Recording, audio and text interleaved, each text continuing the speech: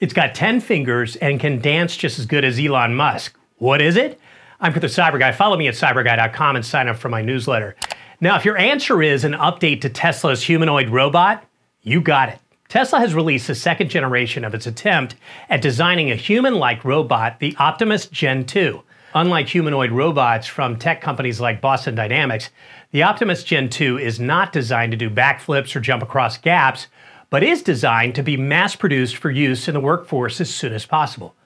Aside from the sleek new look, hardware updates on this model mean that it's 22 pounds lighter, moves 30% faster, and has improved hands with 11 degrees of movement freedom, as well as tactile sensors for better manipulation of objects.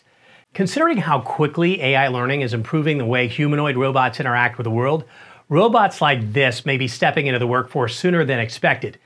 Only thing it won't be asking for? A raise anytime soon. More crazy cool inventions at cyberguy.com. Are you getting my newsletter? Just press the red button to subscribe.